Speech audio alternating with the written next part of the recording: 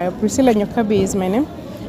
In the last election, I vied for Senate in Nyeri County, but I have been women rep of Nyeri County and also served in the National Gender and Equality Commission and been a very keen follower of the implementation of the 2/3 gender rule.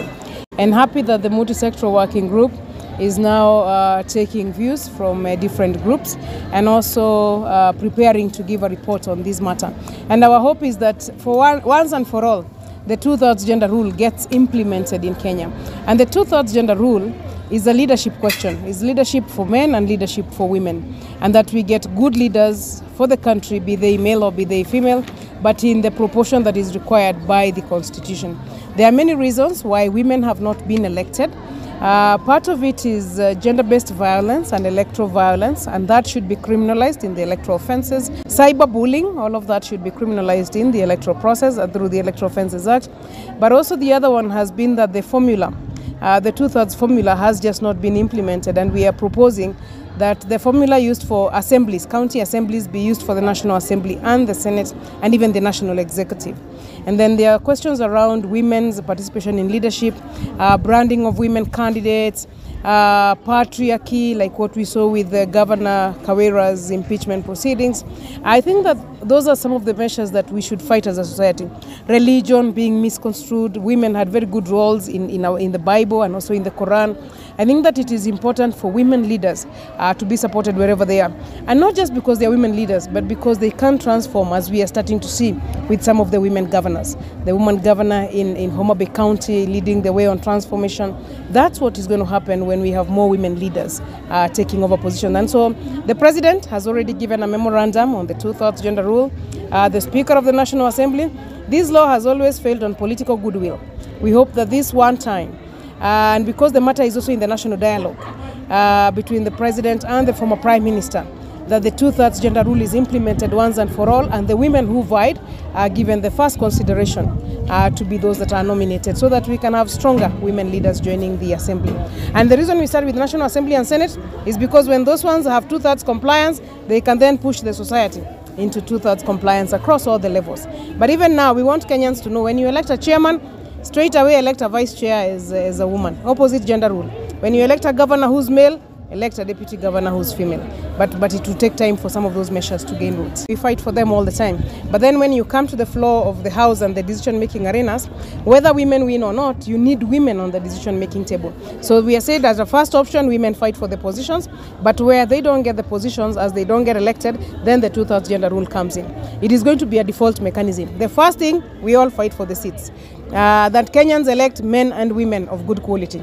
But where women are not elected because of patriarchy, money, electoral offences, many other reasons, then women are nominated to come to the floor of the House, because at the point of decision making, you need both genders. This is a country that has been trying to fly on one engine.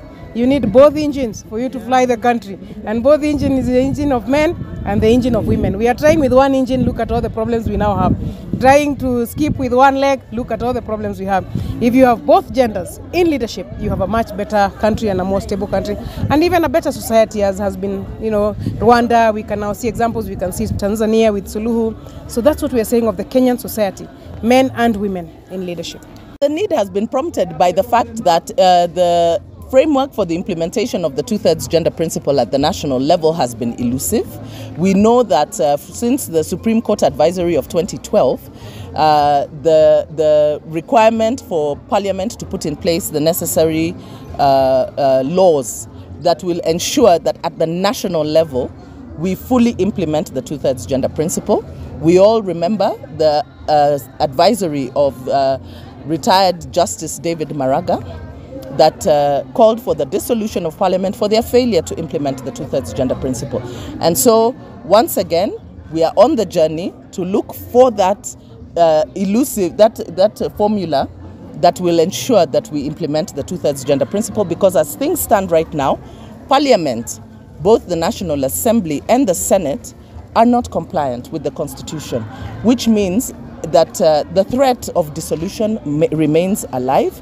And let's also not forget that because the not more than 2/3 gender principle is docketed within the Bill of Rights, and the Bill of Rights is an integral part of Kenya's constitution, it has to be implemented. An implementation framework must be in place. And so as a nation, we cannot run away from this. So once again, we are here at that point where we must make proposals for consideration by Parliament for the implementation of the two-thirds gender principle. It's a constitutional requirement. The Constitution in Article 27(8) specifically states that the state shall take the necessary measures to ensure not more than two-thirds of any gender in any elective or appointive body. What not more than two-thirds means is that you cannot have more than two-thirds of any gender. So where you have more than two-thirds of any gender, that is a constitutional violation. That's what two-thirds means. I know that sometimes people think of the two-thirds as one-third, but the principle is not the one-third principle. It is not more than two-thirds. So anytime you see more than two-thirds, more than 66.6%, that is a constitutional violation.